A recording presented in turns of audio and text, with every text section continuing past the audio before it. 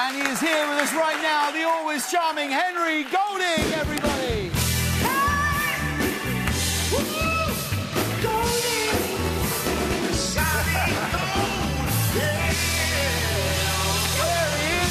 What's up? Henry, thank you so much for being here. Thank you for doing the sketch with us earlier.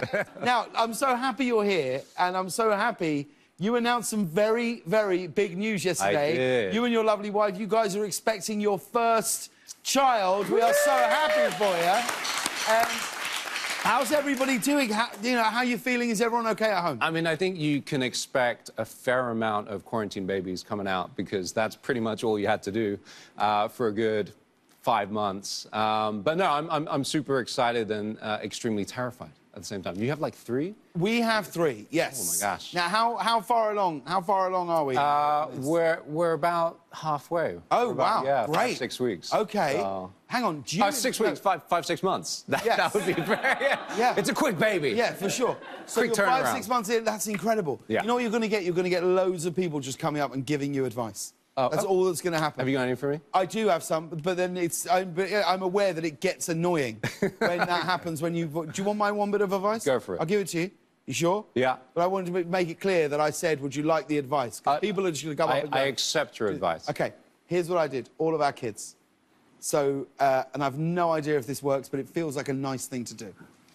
About a month or 5 weeks or so before this baby's born, go out and buy like a really nice blanket, right? Okay. And every time when you get into bed, because that last month you are really not needed in any of it. Really, you're just a you're a butler. bystander. Yeah. So and I would get this blanket and I would get into bed and I'd wrap it around my body, or if I was watching TV or a film or anything, I'd shove it up my jumper anywhere I was around. And you wake up in the morning and it's like it's in the bottom of the bed or it's fallen on the floor. But you do that every night. And then when you go to the hospital, when this baby's born, this child's born, the most important thing that can happen is that the child is lay on your wife's skin. That the first thing it feels is your wife's skin.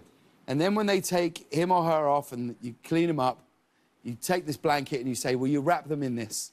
So that the first time they feel warm and safe smells like you. And I've no idea if it works, but it's a nice thing to do. That's amazing. I'll take it. Now, I want to talk to you about this, Henry. Last month, you participated in maybe the most star-studded Zoom read of all time. You did Fast Times at Ridgemont High. Here you are here. This is a big cast to be part of. Were you nervous?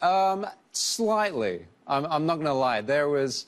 I mean, you've got... Sean Penn, Jimmy Kimmel, Jennifer Aniston. Can you recognise old Shia there?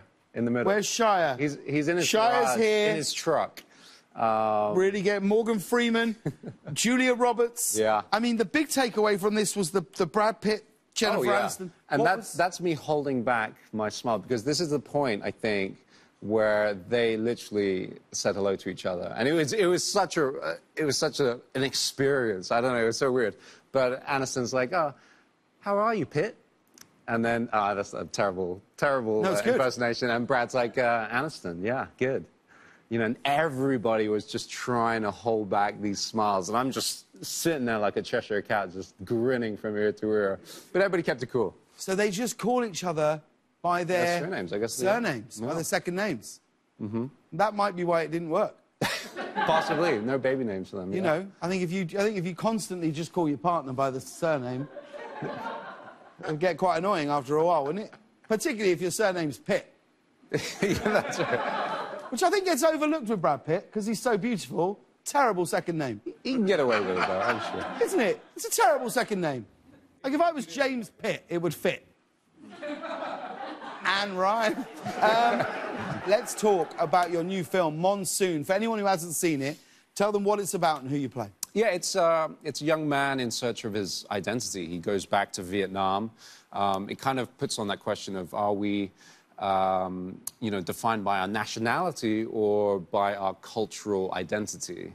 And so he grew up in the UK, never understanding sort of Vietnam, goes back and feels alienated. And it's his journey trying to understand his past. Now, you shot the movie in Vietnam, right? Which is a place I've always wanted to go. Amazing, you got to go. Mainly because I'm kind of into trying some like proper Vietnamese cuisine. Did They you got get to some do any of that? delicacies. Yeah, there's, I mean, you've got your normal stuff, you know, your pho and all the rolls and things, but they do have a couple of little street foods that on a rainy day are absolutely amazing. So they have the, I know the name in Indonesian or Filipino, it's balut.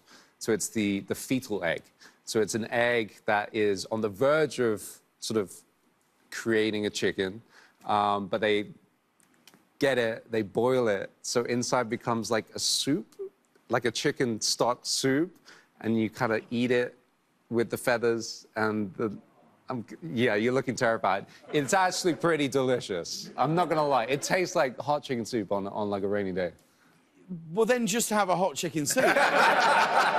I mean, that's my feeling on that. You know, people go, no, it's fine, it's just like a hot chicken soup. Well, then I'll have a hot chicken soup. And I won't eat the, what is it called, a fetal egg? Yeah. They should change that name. That's never gonna sell. Well, the film looks great, and your performance is getting the reviews it richly